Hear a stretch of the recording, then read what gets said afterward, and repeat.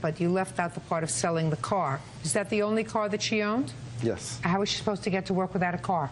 Well, she wasn't driving the car at all. Why? Because it was a really old car, and I'm a really bad driver, so I just didn't want to drive it. Did you make an arrangement with Mr. Philbrick to sell the car? No. Did you sell the car? I did. Would you listen to me? Look at me.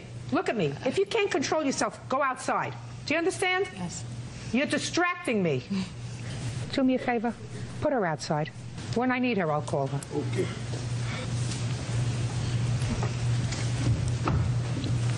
You needed a place to live. I didn't. I was living fine with him, and we were still dating at the time. Well, listen to me. If you're living just fine with your boyfriend, sleeping just fine with your boyfriend, not fighting with your boyfriend, able to cover your bills with your boyfriend, you don't move in with your mother and her boyfriend. That doesn't happen. A 20-year-old or a 19-year-old doesn't leave the boyfriend to move in with her mother. What helps a relationship with your mother, if you're a grown-up, is if you live in your house and she lives in hers and you meet for lunch Monday and Wednesday. So your mother assaulted you? Yes. And left marks on your arm? Yes. That was January 17th? Yes. You were afraid of her? Yes.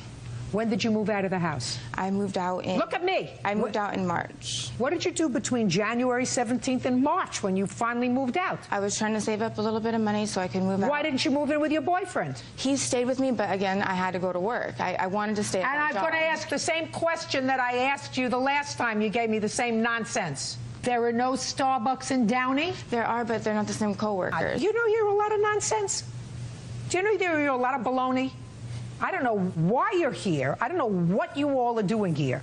You are the most dysfunctional bunch of people that I ever saw, but you don't belong in court. You belong in therapy. Your case is dismissed.